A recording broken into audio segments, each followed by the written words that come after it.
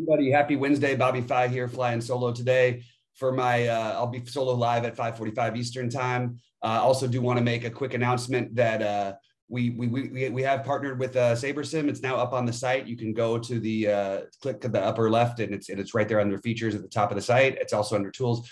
We have their optimizer and available for purchase and everything. So I think it's really awesome. Please like and subscribe to the videos and all that. We really appreciate everything. With all that said, let's get into my plays of the day. And there's a lot of decisions to make today on the lower tier, but this is sort of how I've got it scripted out so far. It's pretty similar on both sides, actually.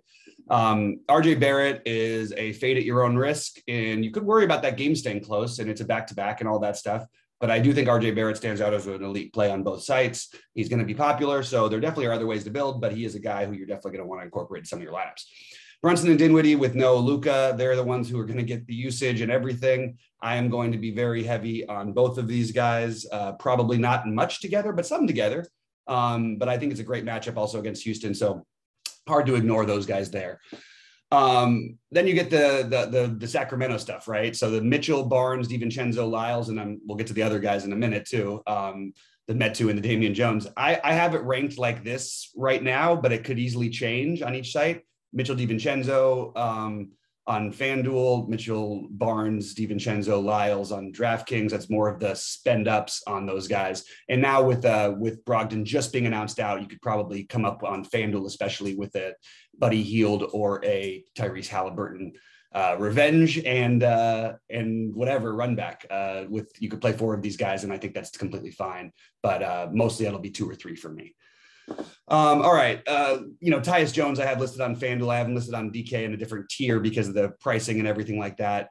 Just some other value guys. So this is how I have them rated right now. I think you can make an argument Tyus Jones is ahead of the other guys on DraftKings, but I have him second right now. Damian Jones, we'll see if he starts. It a little worries me. He's a pretty good fantasy point per minute producer, but they always have that weird Alex Len minutes that could come and play. You've got Metu there. You don't necessarily need to play big. It's just kind of a weird situation. So you can go back to Obi Toppin in the early games, but remember that you might be giving up some stuff later on with some of these other spots.